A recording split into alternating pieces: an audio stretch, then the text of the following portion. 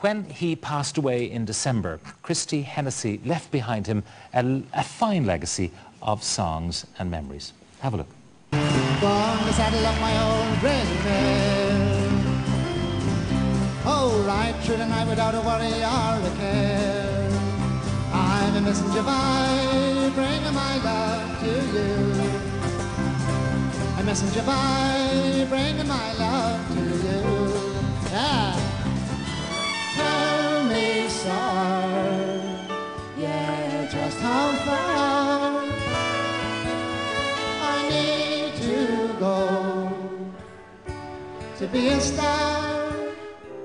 You let me go without a word. I travel far, set new routes. The unique voice of Christy Hennessy. In his final months, he recorded an album of duets which documented his career as a writer, and the list of those involved is a who's who of Irish music, including Christy Moore and Mary Black and Ronan Keating and more. And tonight his daughter joins us for a special performance of his song Messenger Boy, accompanied by the band Monto. Will you welcome, please, Hermione Ross.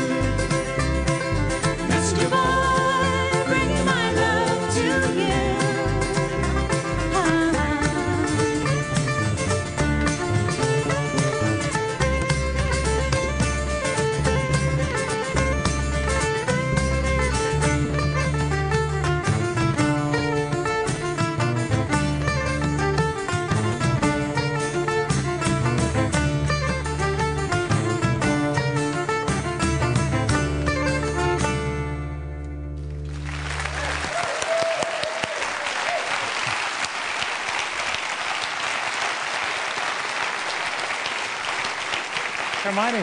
Hello, Pat. how are you?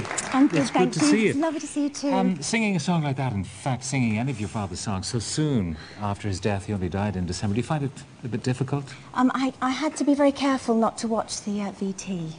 I think that could have sent me over the top a bit. So I just have to kind of put it out of my head and think about him in a positive way. Yeah. Because you worked with him, you were his manager, you were his duettist, and of course looking at the pictures of you and him, I mean, you two were just so close as father and daughter. Oh, he was my best friend. He was a completely wonderful soul, and I just don't think he could be topped, really. In all these years that I've spent travelling the world, meeting artists, meeting great people, there was no one quite like him.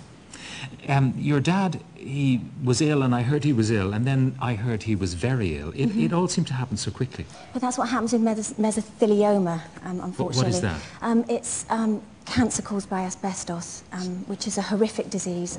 It takes 30 to 40 years to develop, and when it takes hold, it takes the body in a very short space of time unless you catch it very early. Now, he was working away on the album of duets. Did he know how ill he was? Did he know how little time he had left? He didn't start the duets album until he was well into his illness. I think he believed he was going to get better, and he didn't kind of want to have to tell the world that he was unwell. He didn't really want to divulge that. He just wanted to...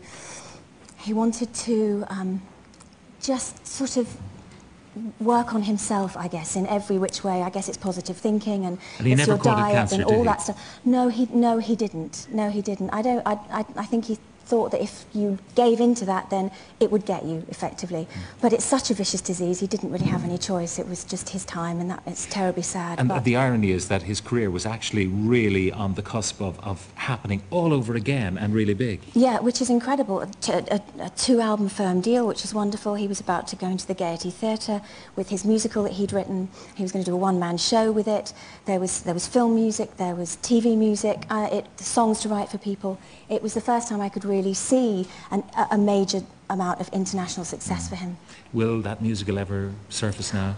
Oh, definitely. I guess I have to kind of carry on. He spent a long time on that, and not being able to read and write, he was quite exceptional in the way that he managed to put it together. You know, I'd work with him for hours on the computer, sort of reading him bits back, and he'd say, well, no, that character wouldn't say that, and maybe it should be like this, and then my mum took over when I got sore fingers, you know, and then my kid brother, and I didn't read the whole thing until the very, very end, and I sort of missed out on the last third, really. I kind of passed it over to the rest of the family, and then when I got to the point of reading the whole thing and getting to the end, I thought it was a masterpiece. So I do have to do something, because it's very magical. I'm looking forward to seeing it someday.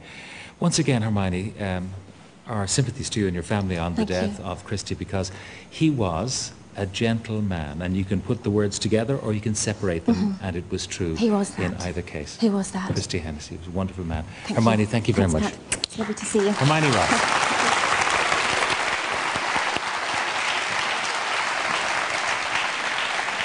All right, and I should just mention the album, The Two of Us, the Christy Hennessy Duets, has been released. It has entered the charts at #2. So there you go. Well, congratulations to Hermione on the success of her late dad's album of duets.